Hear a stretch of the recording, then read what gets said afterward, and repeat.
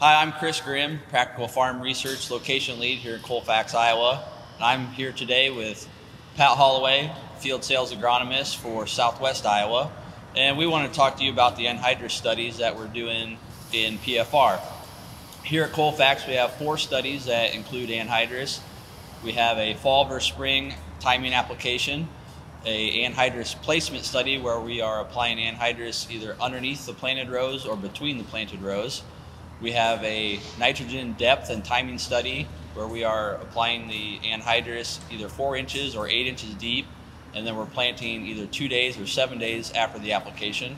And the last study that we have that includes anhydrous is a nitrogen system study where we are comparing anhydrous and UAN and different timing applications. Now, Pat, as far as anhydrous goes, what would you like to include from an agronomy standpoint on best practices or best ways to use anhydrous?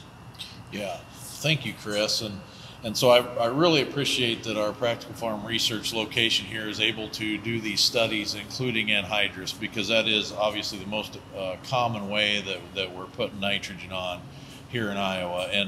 And so kind of as we get into the spring, it's always a rush. We're always in a hurry, and basically, I think it's so important to wait till those soil conditions are good. And Chris put some anhydrous on this morning in some studies, and it's very good soil conditions right now at this location.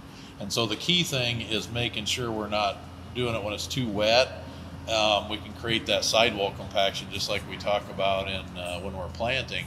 And so, but the other thing that always comes up is we're usually trying to plant right after that. So the question is always, how long do I really have to wait? And the standard answer is usually at least a week. And I know that sometimes we have to push that window a little bit. And that's what one of the studies Chris talked about is targeting that question. And like last year, we saw that when you're only a couple days after that anhydrous application, we do see quite a bit more injury often.